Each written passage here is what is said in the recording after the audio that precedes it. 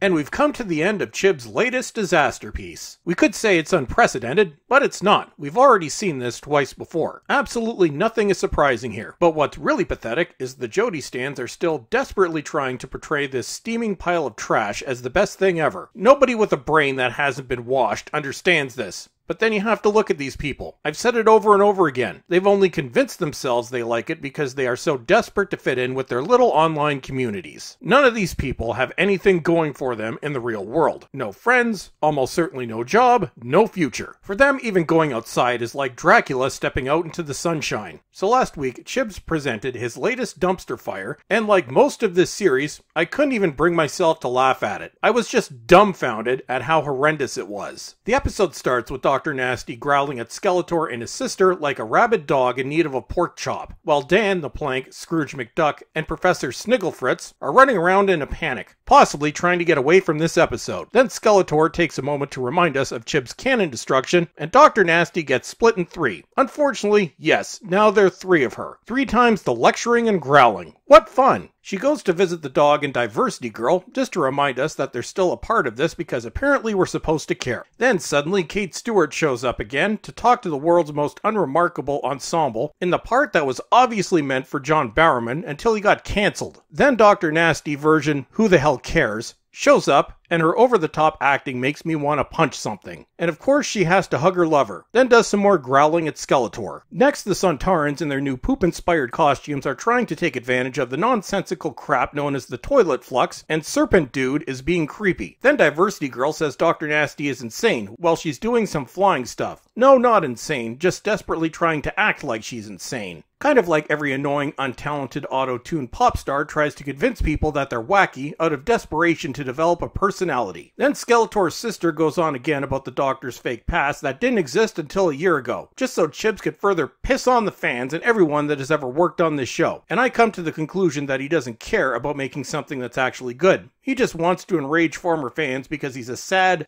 bitter little man. Then we have another interlude where Dr. Nasty and the Plank gaze lovingly at each other for a bit, and then Dan literally goes out of his way to tell Dr. Nasty how amazing Yaz the Plank is. What about Professor Snigglefritz? He did things too. Then Dr. Nasty blathers at Scrooge McDuck about who really cares? I completely spaced out. Then the badly CGI'd poop costume Suntarans are marching across Liverpool, and we get a scene that must be seen to be believed. A Suntaran stations himself inside a corner store and eats all the candy, meaning that Chibs couldn't take anything to do with Classic Who seriously if he tried. Then Dr. Nasty and friends, and I'm not making this up, convince the Suntaran to help them by offering him more candy. Then Professor Snigglefritz's friend comes to join them because I guess we're supposed to care about this character too. Then Dr. Nasty is trapped in a ball with the dog, and it seems that he was one of her companions in her not really existent past life, because why not? But the dog can't discuss it because his brain will kill him. Join the club, dude. Then Skeletor's sister tells Dr. Nasty that she has an obsession with saving things, but not this show apparently.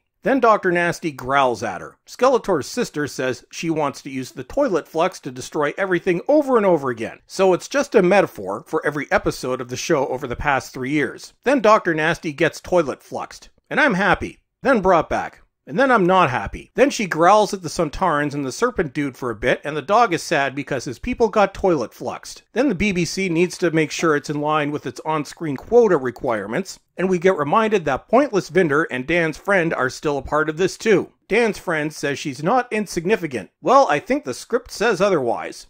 Next, Professor Snigglefritz and his friend get probed. Then Serpent Dude is torturing Dr. Nasty, and wants to know where Kate Stewart is, because she wasn't nice to him, and Dr. Nasty spends the entire interrogation being annoying as hell. Then we end up with 2 Dr. Nasties at the same time, and they both go on about how cute the other one is, and I think I'm in hell. Then Yaz the Plank shows up and starts dreaming of the possibilities, and Dr. Nasty says she has a crush on herself. Dear God! Then the Suntarans start shooting at both Dr. Nasties, and I start hoping for the best, and Dan frees the dog. Also, Pointless Vinder got Diverse Girl pregnant, and I mystified how Chibs would think anybody would find this even the remotest bit interesting. Then Pointless Vinder and Dan's friend are in another universe, and I couldn't care less about what they're doing. Then a bunch of nonsensical stuff happens, and the Dr. Nasties end up in Purple Land and pick up our 2 meaningless characters. Then Pointless Vinder and Diversity Girl get reunited, and Chibs thinks we're supposed to feel something here. Then Dr. Nasty goes back and growls some more at Skeletor and his sister. Then we have Daleks, we have Cybermen, we have Suntarans, we have bullshit. Then Dr. Nasty and the dog growl at them for a bit and foil their dastardly plan. Then the Suntaran leader says, "You will suffer for this, Doctor."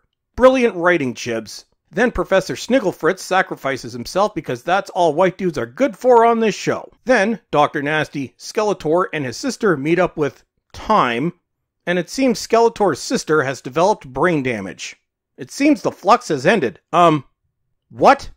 So Chibs, your resolution is no resolution. 6 episodes for that. Then Time becomes Dr. Nasty and tells her that there will be no more regenerations.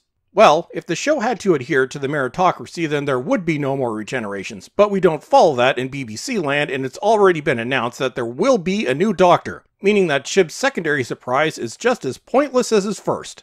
What a hack this man is. Then Dr. Nasty gets reunited and wakes up to this. Jesus!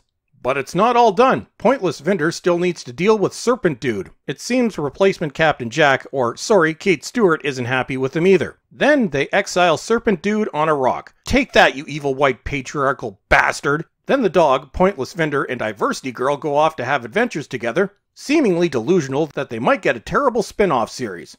Well, this is the modern BBC, so I guess anything's possible. Then they drop off replacement Captain Jack and Snigglefritz's friend, and Dan gets rejected by his friend because he's a white dude that dared ask a girl out on a date. We don't do that in current year, man. Then Dan is sad, so he decides to join the two lovers, and then Dr. Nasty and the Plank stare lovingly into each other's eyes, are about to snog, as they say in the UK, but are rudely interrupted by Dan. Then Dr. Nasty asks the TARDIS to hide the fob watch until she really needs it, which I'm assuming will be an upcoming episode. And that was Doctor Who Flux, a pointless, directionless mess with the most forgettable characters ever put to screen and a story that goes absolutely nowhere. How did this get made? As I said, it must be seen to be believed. This mess no longer has anything in common with the great show we all used to love. Can't wait to see what they vomit up on New Year's Day. And that's it for today. I'm Chris from Cultivated Media. Don't forget to check out my new Twitter account, and as always everyone, thanks for watching, and have a great day.